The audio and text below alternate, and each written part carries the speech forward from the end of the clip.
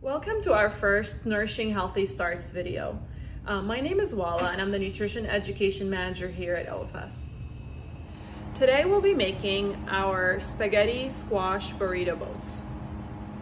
I like this recipe a lot because you are increasing your vegetable intake by adding the spaghetti squash to your burrito bowl. Instead of having a rice or tortilla, you're adding a vegetable in there to increase your daily intake. This recipe is very versatile and you can do whatever substitutions you like. You can either make it with beans or ground turkey.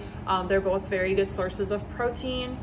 Substituting simple carbohydrates with non-starchy vegetables, the simple carbohydrates being like rice and tortillas, and the non-starchy vegetables with like something like spaghetti squash, can improve your overall blood sugar and can reduce spikes in the blood sugar.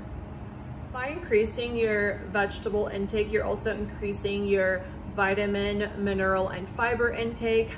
Spaghetti squash specifically does have a lot of vitamin C for your immunity and vitamin B6 for your brain and memory health.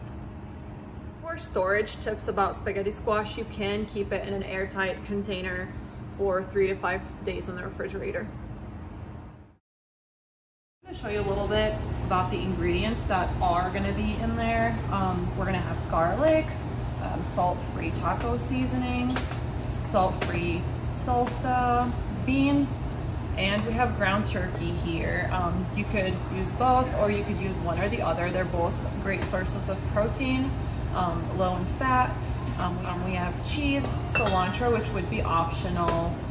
We've got corn, and then these two will be to season the squash that I will show you how to cut in a little bit.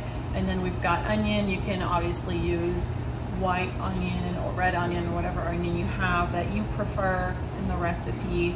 And these are all optional as well. You can mix and match different vegetables in there, but it is a great way to add a lot of vegetables into your diet and still have the fun taco night that you want to have with your family.